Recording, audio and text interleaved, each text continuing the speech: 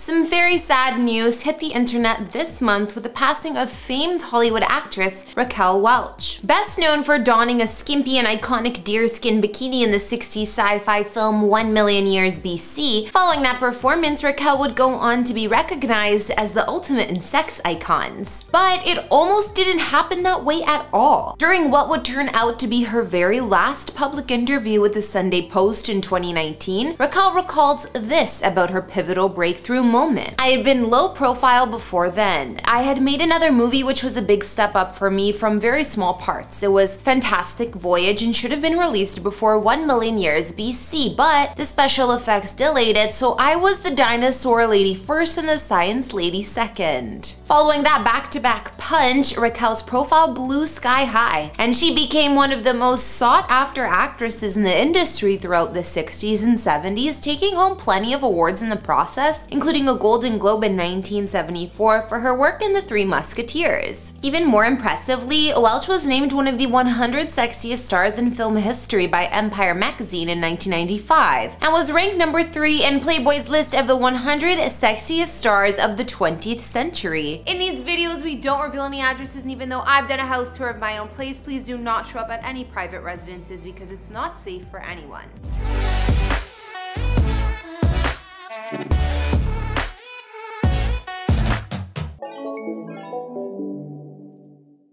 Having made her fortune out west in Los Angeles, it only made sense that when it came time for Raquel Welch to put down some roots, she made sure to make a home in the city that accepted her with open arms. One of the first properties we have on record as being owned by Raquel is a Beverly Hills address that she purchased in 1997 from redneck comedian Jeff Foxworthy. While the original property records are no longer around to tell us how much Raquel spent, it's estimated that she dropped somewhere around $2 million on this 6,217 square foot beauty that originally came complete with 5 bedrooms and 5 bathrooms. About a year after buying this Mediterranean-style villa, Raquel decided to set to work updating the space and renovated much of the entire home. When she was finished, it boasted an extra bedroom as well as 3 more bathrooms. It was also uniquely decorated, like in the living room where the leather couches were set with some sun umbrellas. Then there was the dining room, which was slathered in yellow paint and featured a centrally positioned table, big enough for 6. The kitchen was redesigned with a healthy dose of stainless steel appliances and finished off with a marble countertops as well as a double-wide prep island. As for the starlet's primary suite, all we know for sure is that it contained a canopy bed, partnered with a leather reclining chair and a leopard printed rug underneath that would have been far more fashionable back in the 60s when Raquel was first making a name for herself. Of course, with this home being located in Beverly Hills, it also included an outdoor entertaining space, as well as a crystal clear in-ground pool. After living in this home for close to 10 years, Raquel decided to sell it in 2005 when she listed the home for $4.5 million and quickly found a buyer in reality television surgeon Dr. Robert Ray. Since moving out, Raquel's longtime home has undergone further renovations and has seen its overall size increase greatly yet again. Today, Raquel's former home is now 8,000 square feet large with 10 bedrooms as well as 10 bathrooms. Its 2-story entryway includes a wrought iron staircase and leads directly into the living room that boasts tile flooring, a gorgeous grand piano, elegant curtains, as well as a series of doors that lead to an outdoor terrace. As for the kitchen, all of the cabinets and even the central island have been totally redesigned to appear more modern and provide an optimum amount of space. The dining room has also expanded, going from a table large enough to seat 6 to one that's capable of seating 8. Better yet, gone is that yellow paint job, and replaced by some striking artwork in calm shades of cream. Then there's the primary suite, which is still looking a little sparse if you ask me, but at least that ugly reclining chair has been taken out. And over in the bathroom, you've now got a truly spectacular black marble soaking tub, as well as the perfect perfect vanity mirror to apply makeup from. In fact, the only place that more or less looks the same is the outdoor entertainment area, which has been updated with trendier looking furniture, but that's about it. Rounding off the property is an attached guest house with a 5-car garage that has currently been converted into a gym, leaving enough parking for 3 vehicles. Oh, and there's also an elevator that connects both levels of the home that's been there since before Raquel moved in. I gotta be honest, as nice as the place generally looked when Raquel lived here, it looks a whole lot better now. Next, let's take a look at where Raquel spent the last few years of her life. Shortly before selling her original Beverly Hills abode, Raquel Welch found a new place to live in the same neighborhood, a house that would become her primary place of residence during the latter years of her life. While it's unclear exactly how much she spent on this multi-level beauty, it's believed to have been in the ballpark of around $4 to $5 million.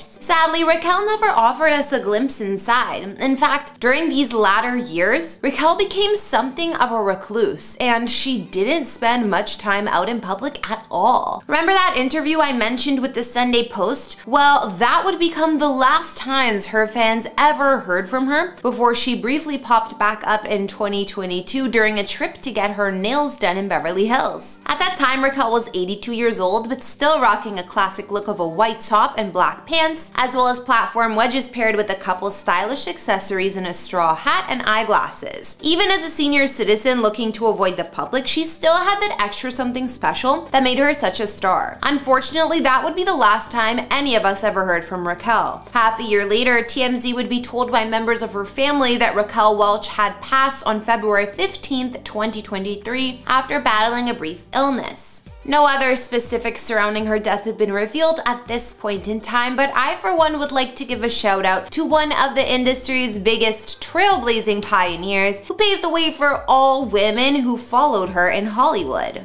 And in a sense, it's kind of apropos that a woman who meant so much to so many would spend her final years living so contently by herself. She once told Piers Morgan in 2015 about her living situation, "I don't like to have a man because I'm very too set in my ways. I like what I do, I actually enjoy being me, and I make a very good living at it and I'm happy." Really, what more can any of us ask out of our lives? Raquel Welch was one of a kind, and she will be missed, but she'll also always be celebrated for her incredible accomplishments. Alright everyone, thanks for watching this latest episode of House Tour, but before you head out, consider answering the following question. If you were an aging Hollywood star, would you stick close to home to remain out of sight or continue venturing out into public? Let me know if you would have spent your final few years in solitude like Raquel did in the comments down below. Don't forget to like, subscribe, and turn on those notifications. My name is Kara the Vampire Slayer. Follow me on Instagram to chat more, and I'll see you all on the next tour.